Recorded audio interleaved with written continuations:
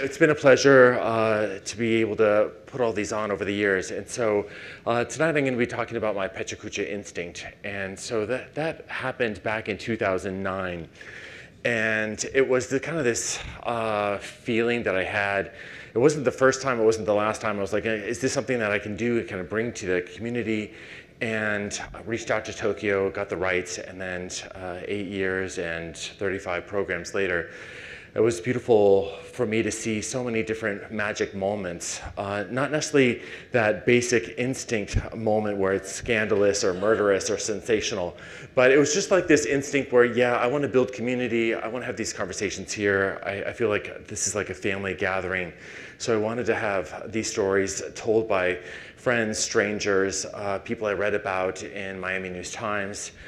And this idea of connecting with millions of people around the world was really exciting because this was the beginning of the internet, and people were able to send emails all over the world. And PechaKucha was just a website, and so it was just this basic website that captured the attention everywhere. So we know that cavemen were sharing stories around the campfire, and then it's kind of progressed the storytelling to having projectors in the living room, much like this picture here where we're remembering the kid's birthday party on the projector screen. And then now we have social media, and we've got videos, we have all this social media that actually came after PechaKucha got started. So Facebook, Instagram, Meetup, MailChimp, were all after PechaKucha had started. So that was a really interesting technology hurdle for me early on to like, how am I going to pull this off? So I just needed email lists. And so what I did was I partnered with the Wilsonian to design a museum in Miami Beach. And the first one was called Temperature Rising, and I was fortunate to have a lot of really interesting speakers, as much as the interesting speakers are here tonight. And they had a media list, and this is actually the first picture of that event, and it really captured my heart about like why I wanted to keep on doing this, just to have kind of the mother and the son here, and the people's eyes just kind of amazed at some chef's ability or some creative soul like myself on the left, and Alan Hughes on the right.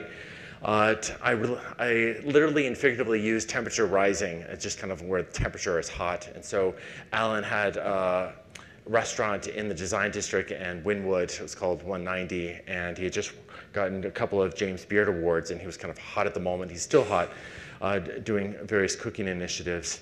I'm going to run through a few events in the past that I did. So this was Future the Cities with the young patrons at the Science Museum. It was one of the last events that they had at their old location. And it was kind of a launch pad for several new initiatives that were going to come forward, such as the new museum.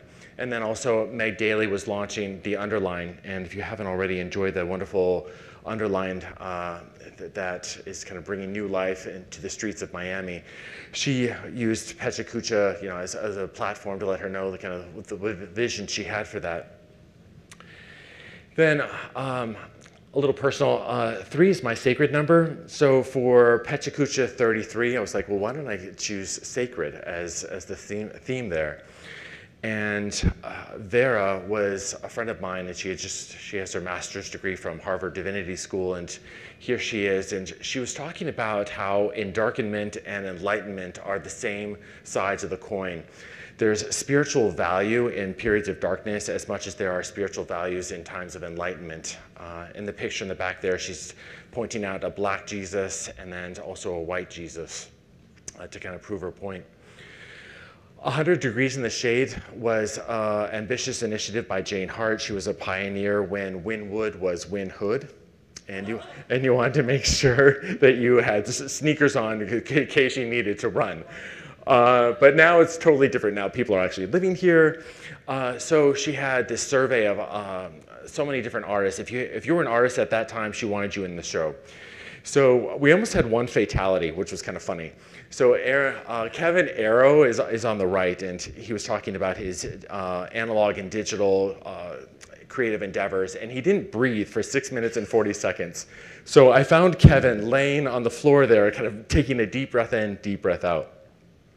which is funny because it kind of transitions to this next one, which I think all these kind of were very personal to me. I chose the theme of resilience, and this one was at the Bakehouse. And I had asked Virginia Jacko, she's the president of Miami Lighthouse for the Blind, to present. And here she's looking directly into the camera, but she's legally blind. This is her seeing eye dog. And she left this profound message with the audience. She said that we create our own disabilities. And so she did what I'm doing here, blind, and I think that was very profound. One of my last PechaKuchas was at the Deauville Hotel. It was really surreal because I had put this presentation together when the Deauville was still standing, and then now it's all demolished. So this is in the entry of the Deauville, and then I teamed up. It was all about obscura artists and thoughts in Miami, and so Alejandro Mendoza was doing these giants in the city and inviting artists to do big inflatables, and so we took over the grand ballroom of the Deauville and then incorporated his giant inflatables. This is my last slide. I just wanted to make sure that I kind of bring this instinct idea home with, the arch of instinct is Charles Darwin, the great naturalist, and this is one of his famous quotes. The very essence of an instinct is that it is followed independently of reason. It's just this quiet thing that comes into your mind, and you should definitely follow it with your heart. Thanks for letting me share.